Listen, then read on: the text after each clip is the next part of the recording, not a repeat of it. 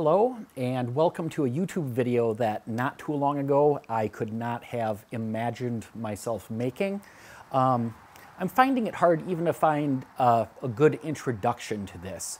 But what we're going to do today is I'm going to show you how to load cremated remains into a shotgun shell so that you can give that one last farewell send-off to the hunter, the outdoor enthusiast, the firearms enthusiast in your life.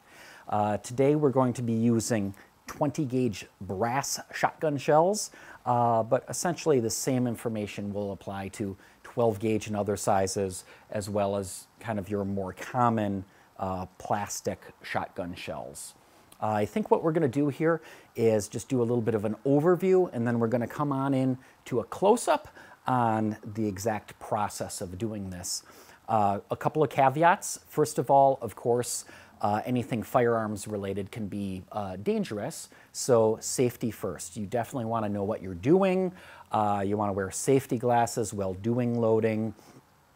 If you're not comfortable doing this, please read up as much as you possibly can first on reloading in general. I found that some of the best information about the brass shotgun shells was in videos about cowboy action shooting. I also watched literally every video on YouTube about black powder reloading, and hit a couple of forums just talking about reloading in general, getting some feedback from people. So I want to show you exactly what I came up with. To start with, we're going to use some pretty basic tools. I do not have a reloading setup. After my father had passed away, he did have some reloading materials. He was very much into muzzle loaders and black powder. So we did have, for example, some artificial black powder. This is not true black powder. This is something called 777 made by Hodgdon. You may have heard of something called Pyrodex. Essentially, it's a black powder replacement. So I think at this point, we'll come in close and we'll show you the exact process for doing this. So we're going to be loading these brass shotgun shells. These are manufactured by Magtech. You get 25 of them in a case. You can reuse them very, very many times. They're very nice, and for something like a funeral send-off, I think they certainly have some nicer qualities than a traditional shotgun shell, especially since it makes a nice keepsake. After somebody fires one of these, they can keep that nice brass shell as a memory for forever. Right here, we have the primers. The brass shells use a large pistol primer, unlike your typical shotgun shell, which uses a 209 primer. And I've got examples of each right here. As you can see, the 209 is a larger primer. It's bigger around and it's taller. And that large pistol primer, it's pretty small. It's just kind of a little button sort of a thing. Now, the very first thing we would need to do is, if you have a shell that has already been used, you have to take that old primer out. And an easy way to do that, you just put that over a socket. You could also take maybe a piece of 2x4, drill an appropriate size hole in it. And then we just need a punch, a nail, anything along those lines that's long enough that it can reach down through the shell, right into where that primer is. And then you just take a hammer and tap it out. Very straightforward. Just give that a few smacks and it'll pop right out. The real trick is look down in there and make sure you get that point lined up first. Now this might look like it's bouncing around a lot because we're on a close-up and I'm just on a temporary workbench here. And see how that goes through? And that pops right out. Now for a brass shell, these ones, when you get them new, they don't have a primer in there, so you don't have to worry about it. If you have used some of these, yes, you'll have to pop that primer out. It is a little smaller, so just make sure that you have an appropriate tool that can go through that small hole right at the bottom. So now let's put this primer into the shell. There's certainly a couple different ways that you could do this. I found that it was rather challenging. It fits very, very tightly. You know, you think you might be able to just flip this upside down and push it right down onto the primer, but very difficult to get them in that way. What I found worked best was to take some sort of a little piece of metal. I've just got a block of aluminum right here. Set the primer on there. And then what I'm going to do is I'm going to take a dowel. In this case, it's 5/8 to go inside my 20 gauge shell. I actually even cut a little bit out of the middle with a drill bit right there so it avoids the hump from where the primer goes in. Just put the dowel in there. Line this up over the top. Now keep in mind this is a primer. It's designed to be hit by a hammer and fire when in the gun, and of course we don't want that to happen. I did not have any issues with this. You just line it up right over the top, and now all the pressure is going into just pushing it in. You're way out on the edges of the primer, not anywhere where you're going to fire it. Still, you want to be wearing safety glasses, and I'm going to have my hand away from the shell, and then just take a little whack at it here with a mallet.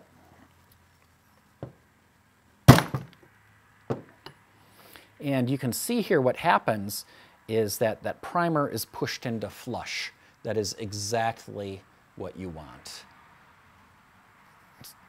When you look at it from the side, nice and flush. So now we need to measure our powder and get it down into that shell. So we're going to need some way to weigh that powder. We're going to need some way to get it in. So we certainly could use a small funnel like this to get it in. But we need to know exactly how much powder we're putting in there. I've got a little scale right here, and this came with a kind of a little plastic cup. And so we can use the scale. We can kick it over to measure grains, which is a very small unit of weight. Just hit the mode button a couple of times here. And then what we could actually do is just spoon little bits of powder in here at a time until we get to, I decided on using 70 grains. That was a number that came up a number of times from cowboy action shooting and some other information sources that I was watching. Now, another way of doing this is with a old-fashioned powder measure. And that's actually what I ended up doing primarily with this. There's a set screw here. And then you can slide this adjustable plunger in and out to vary how much powder is in here. This was in with my dad's reloading supplies. So I used it, and I just set it to 70 grains of powder. And then along with that was a powder flask. So this is, it's almost like an hourglass with a spring-loaded opening device right here. So basically you hold it upright, you press the button, and powder flows out through here. So let's just do this. Got this set to 70 grains. Just put this in here, press the button. It fills up. Pull this back out. And the other thing that's nice about this powder measure here is that it fits right into our brass shot shell. Just make sure all the powder has come out. So whether you use a little brass measure like this, a scoop from a little scale, doesn't matter. But the important part is you get the right amount of powder in there. Now the next thing is that we're going to need some sort of a wad. So again, in with my dad's black powder shooting supplies, we've got some wads here that they're cardboard. There's two different types. There's a thicker one and a thinner one, and these are designed for 20 gauge. Now, let's just take a look at these from an open package. Essentially, this one is just tag board. It's not very thick at all, but it's the right size for 20 gauge. This is thicker, and this is really designed to go over the powder before the shot. And it essentially pushes the shot out and it absorbs the shock. Now, we don't necessarily need this because with the ash, we're not pushing as much weight out of the barrel. And let me show you something else quick here. Here is a key difference between the plastic shells and the brass shells. And the thing is, they actually have different interior diameters. The reason why is just that the brass is thinner than the plastic. So you actually need a slightly larger wad for the brass shell than the plastic one. Just for example, if I take this and I go to push it in here, it really fits just about perfect. It's super snug, fits right in there. Another way I can show you the same thing here too, maybe a little easier, is with the dowel. So this is my 5/8 dowel. It fits exactly in here, whereas it's going to be a little loose on the brass. So what I did is I consulted a chart. Take a look at the description in the video. I'll have a link to this. I found a chart that says what size you need for wads for brass shotgun shells. So right here I got some information, and basically for a 20 gauge of the MagTech brass shells, I don't need a 20 gauge, I need 18 or 17. So these are going to be a little bit bigger diameter. Now you can mail order these, but I didn't want a huge bag full of them, and I only needed a few. So what I actually ended up doing was I have a CNC paper cutter, and I used it to cut some wads literally out of a piece of cereal box. So I just told the computer these exact diameters that I wanted and cut them out. It's really a very handy machine. I've used it a lot for car graphics and things like that. And you don't need fancy, expensive materials. This is literally a cereal box, and this cardstock is really a pretty good size for this right here. So I've got my cereal box cardstock that we're going to use as a wad. So we're just going to take one of these, put it into our shotgun shell,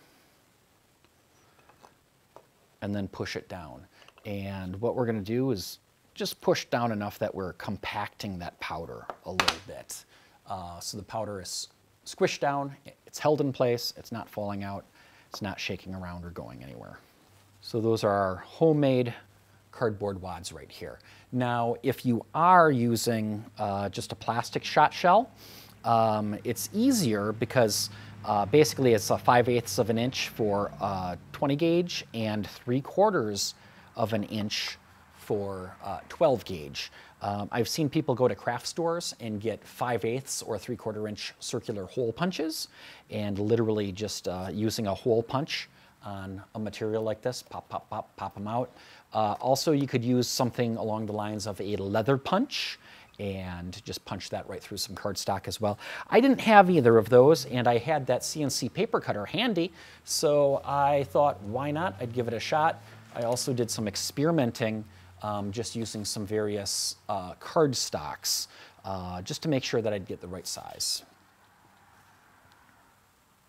So now for the part you've all been waiting for, and first of all, no, that is not human remains. That is ashes from my fireplace. What I did is I wanted to make sure this would all work before I loaded actual human remains. So I have a fireplace. I just grabbed some ash from my fireplace. I burn pretty much anything in there, so there's a lot of just kind of weird stuff in this ash. Which brings up another very important point. You have to keep in mind that ash from cremation is almost sort of a euphemism. Human beings are not a piece of firewood. When human remains are burned at a very high temperature, basically all that's remaining is the bones, and then the bones are ground up to become what we call ash. But it's really not ash, it's really essentially bone powder. And so it is going to be heavier than fireplace ash. It's a little bit more like fine-grained beach sand.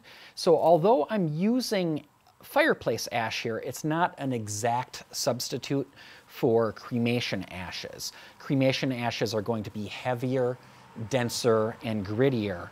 And you can see even in this fireplace ash, I've got a whole bunch of kind of different sized pieces in here. What you probably want to do with the cremated remains is, no joke, you want to sift them.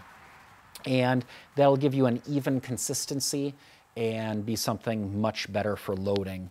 So let's just, as an example, use this fireplace ash. All I'm going to do is grab a funnel, grab about a spoonful of the ash. Now, I know from loading these already that for actual human remains, it takes about a teaspoonful, essentially. Anything that doesn't fall through, I'm just gonna shake around until it does go in there. Maybe we get a little closer here so you can see that a little better. So we've got some of the ashes in there. Now, especially with the fireplace ash, it's gonna be kind of light. So what I'm gonna do is I'm going to use that dowel again. This end is square cut, and I'm just gonna push that down, just to squish it down in place. And you'll notice here, actually a little tiny bit of the ash came flying out. So for doing this for actual human remains, what I highly recommend is to do it over something where it doesn't matter if any of the ash comes out. So for example, just like a cardboard tray like this. I'm not using this just because it's easier to see everything, but when I actually did the cremation remains, I did use a box like this with the idea that any of the ash that fell out, I'd be able to pour back into one of the shells, and even any of the ash that I missed, the little bit that was left in there, I'd be able to simply burn the box. So for example, with us, we traditionally do a big bonfire in the fall, and I can burn that cardboard box at our bonfire on our family property. So without spilling ash all over the place, I compacted that down, and now I can add some more ash, and I'm going to do that 2 or 3 or 4 times, however many times that I need to get the ash down in here. You could also use a device to just kind of poke it down in there. Again, squish it down in place, compact it, and however many times you need to do this. What we're going to do is we're going to not quite fill it all the way up. We're starting to get full, but if I compact this down, you'll see how much extra room that we have. Boy, see that compacted down to about half its size. So I'm just going to keep filling this. And keep in mind, human ash is less compactable than this fireplace wood ash.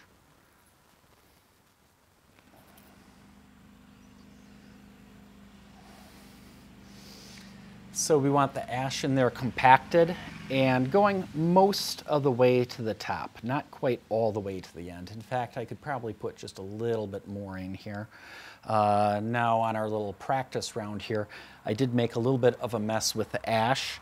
Obviously, that's one good reason why it would be contained on a tray or a box, something along those lines. Also, I started here with some of the ash just on this piece of tag board. Now, when you actually get ash from the funeral home, from the crematorium, most like it's going to be not a small amount, almost like a coffee can sized amount. I recommend taking some of it and sifting it. My brother-in-law did that for us. And then what I did was I got a jar that was full about that high with the ashes. And that was enough for 15 or 16 20 gauge rounds.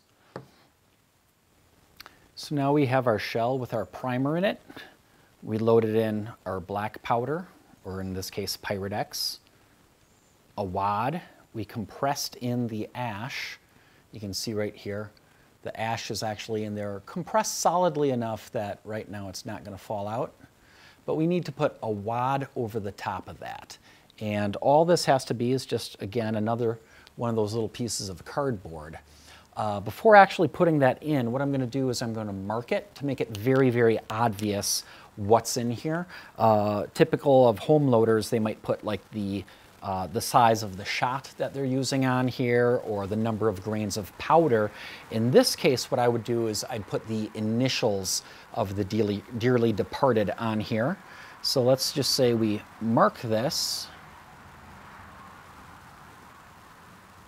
with our initials and a marker. And we need a way for this wad to stay in there as well. So we're just going to push this in. And if it's pressed in neatly and it's the correct size, it shouldn't fall out, but we still want to seal that in there. Of all the different videos that I watched for cowboy action shooting and brass shell reloading, there were a number of different ways to seal these up. One that was kind of old-fashioned is to use some wax. You can take some wax and melt it. This was actually in with my father's reloading supplies, already in a little tin, and I could just put that over a candle or a lighter, and very quickly some of this beeswax will melt.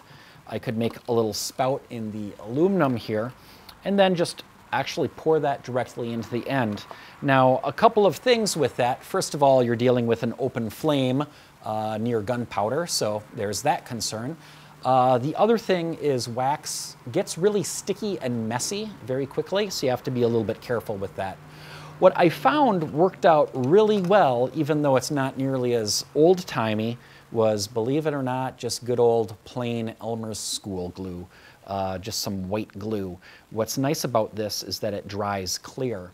So with the tip here, all we have to do is just run a real nice thin bead of glue around the inside.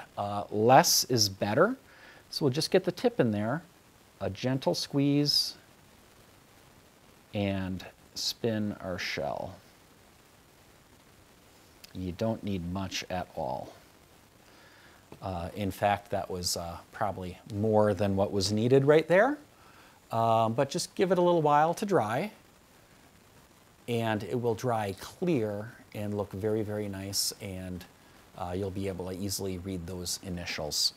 Now, if you were using, instead of brass shotgun shells, if you were using the plastic ones, you would reload them just like how you would any typical plastic shell, except here we've got a shot cup. We would put that in there and load that up with the ashes. Of course, that's plastic. That's going to come flying out of the barrel. You're probably trying to spread these ashes in some beautiful, pristine location. I'm against littering. This is non-biodegradable, whereas just these plain pieces of cardstock, those will compost themselves. Those will disappear in not too long. So loading these brass shotgun shells was not rocket science, but it is science. You do need to use the correct amount of powder, have it compressed down, make sure that you're doing it right. So I do highly recommend that you look up information and watch videos about home loading in general to make sure that you're comfortable with what's going on and that you're going to make a safe load. I also did test out those fireplace ash rounds at a local firing range, and they worked exactly as I hoped they would. It made a nice plume of ash and smoke. Now with the actual cremation remains, you'll get that same amount of smoke, but you might not have the ash hang in the air as much, just because the cremation ash tends to be heavier than what fireplace ash is. I hope you found this information useful. I know this is really a kind of a strange subject. I know I never imagined I'd be firing somebody's ashes out of shotgun shells, but it certainly made for a memorable event, and I'm glad that I did it. And for whoever you're now missing in your life, I hope that this is something that starts healing and makes it a great way to remember that very special person in your life. Thank you so much for watching. Take care, be well, and God bless.